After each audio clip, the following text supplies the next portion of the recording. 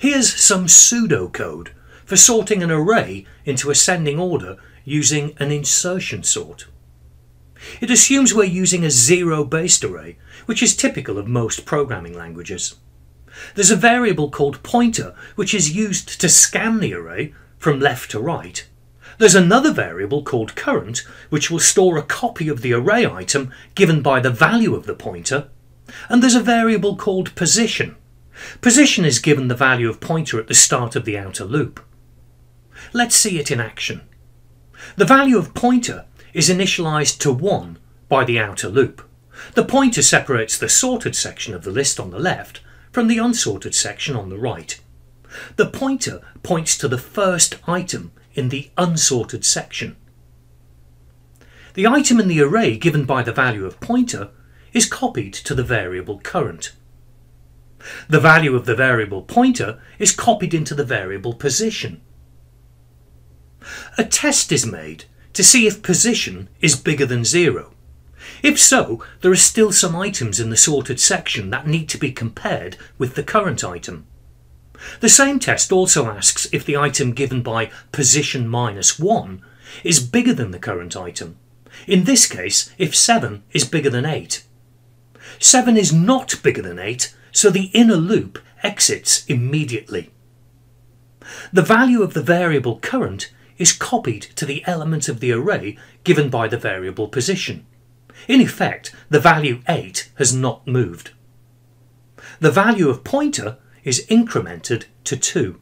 Now it's pointing to the third item in the array. The value of current is changed according to the value of pointer. In this case, current now contains 5. And the value of position is changed to match that of pointer. The value of position is tested again. It's bigger than 0. The value in the array given by position -1, namely the number 8, is bigger than the current value 5, so control can flow into the loop. The value in the array given by position -1, that is the number 8, is copied one place to the right in the array, as given by the value of position. 8 overwrites 5 in the array. 1 is subtracted from position, so position is now pointing to the second element of the array. The inner loop has executed once. So a test is made to see if it should continue. The value of position is still bigger than 0, and the value in the array given by position -1, namely the value 7, is bigger than current, so the loop can execute again. The value at position -1 in the array is copied to position. The 7 overwrites the 8. 1 is subtracted from position. A test is made to see if the inner loop should run again, but this time the value of position has fallen to 0. So the inner loop comes to an end. The value of current is copied into the array according to the value of position. And the value of pointer is incremented. The outer loop can continue running because the value of pointer hasn't yet reached the length of the array -1. The value of current is overwritten by a new value from the array as given by the value of pointer. The value of position is changed to match that of the pointer. Position is again bigger than 0, and the value in the array given by position -1, namely 8, is indeed bigger than the current value too. So the inner loop begins again. The value 8 is copied one place to the right. Position is decremented by 1. The inner loop can run again. Position is bigger than 0, and 7 at position -1 is bigger than 2. 7 is copied one place to the right, overwriting the superfluous 8. Position is decremented, and because position is still bigger than 0 and 5 is bigger than 2, the inner loop runs again. 5 is copied one place to the right. Position becomes 0 this time, so the inner loop is not allowed to continue. The current value is copied into its new position in the sorted section of the array, and pointer is incremented. The outer loop begins again. This is the last time the outer loop will run because the value of pointer is the same as the length of the array minus 1.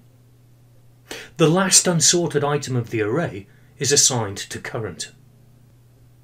The value of pointer is assigned to position, and the inner loop begins executing once again. 8 is copied one place to the right. Position is decremented. The inner loop can run again. 7 is copied one place to the right. Position is decremented.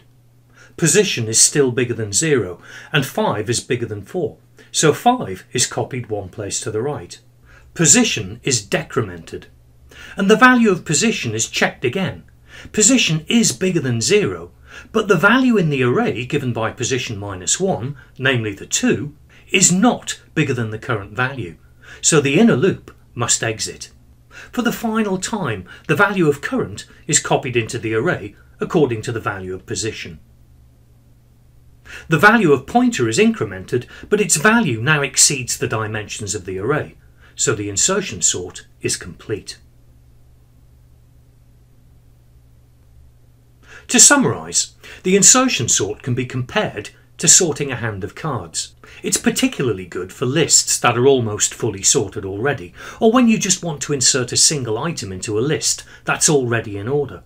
For example, the high scoreboard of a game would be a good candidate for an insertion sort. A pointer variable separates the sorted section of the list on the left from the unsorted section on the right. The pointer advances from left to right as the sort progresses. One after another, each item in the unsorted section is made current. The current item is compared with each item in the sorted section, and sorted items are copied to a new position if necessary. Eventually, the correct position for the current item is found. A defining characteristic of the insertion sort is that the sorted section of the list is scanned from right to left. You can therefore recognise the code for an insertion sort because you'll see a variable being decremented within a nested loop. The insertion sort is arguably a little harder to understand than a bubble sort, but it is slightly more efficient and therefore a little faster. With the bubble sort, pairs of data items are repeatedly compared and swapped. There's a lot less unnecessary movement of data with an insertion sort.